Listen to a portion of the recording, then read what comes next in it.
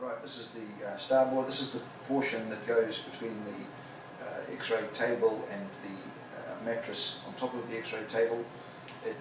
The important point here is that this portion of the STARBoard needs to be aligned with the patient's shoulder. We slide this between the X-ray table and the mattress, aligned with the patient's shoulder, and the patient acts to hold this firmly in position. She now positions her hand into the arm support segment and grabs hold of the handle. You can see here that this can be adjusted to obtain a comfortable position for the patient.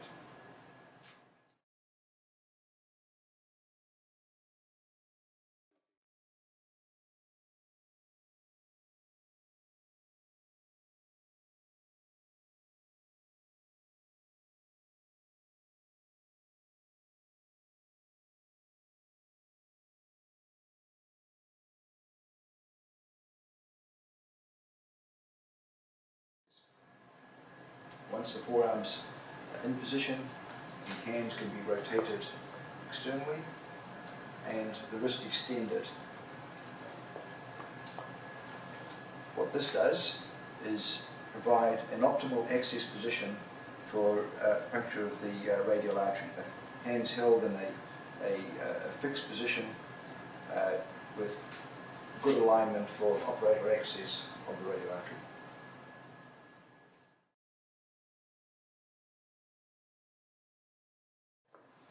Okay, once the radial sheath is in position, the hyperextension is taken off the wrist, the forearm is medially rotated, and the forearm support is moved against the patient's side. This provides a comfortable position for the patient during the angiography and percutaneous coronary intervention procedure.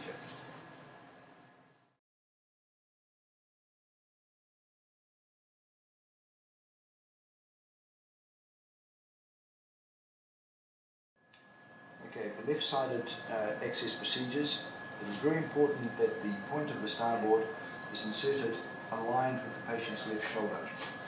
So this is slid between the X-ray tabletop and the mattress. The forearm support can be adjusted, the patient's hand positioned in a comfortable position and adjusted for radial artery access. As on the right side, the hand can be laterally rotated and the wrist extended to provide an optimal radial artery access position.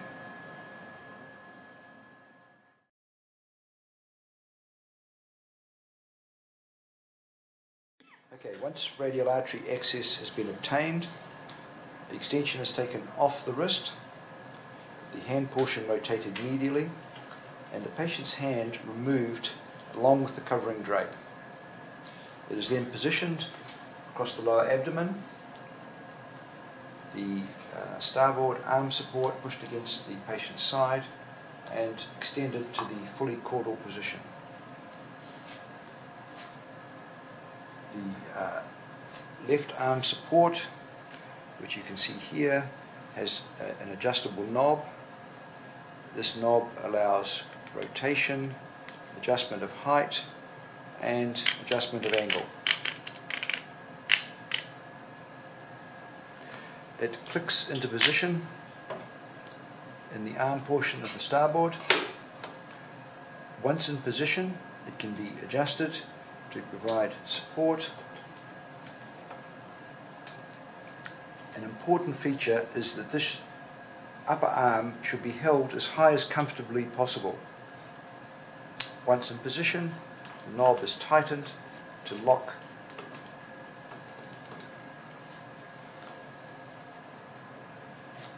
this support.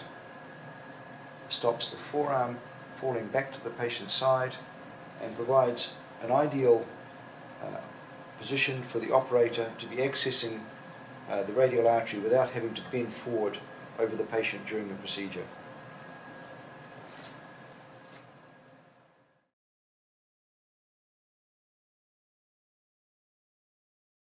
This portion is easy to insert into the arm of the STARBoard. It clips in as such. It's also very easy to remove, squeezed together at the bottom, slid up, pulled out.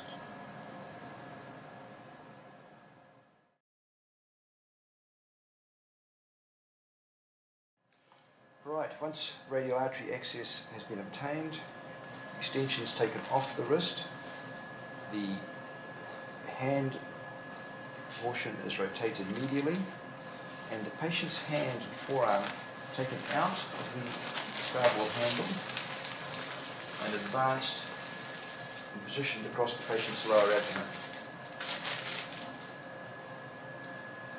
The STARBoard is then pushed against the patient's side, and the arm support portion clips into the arm of the STARBoard. It's then adjusted and positioned against the upper arm. Once a satisfactory position is obtained, it can be locked tight. This stops the forearm and upper arm coming back during the procedure. If desired, another drape can be placed across the sterile field.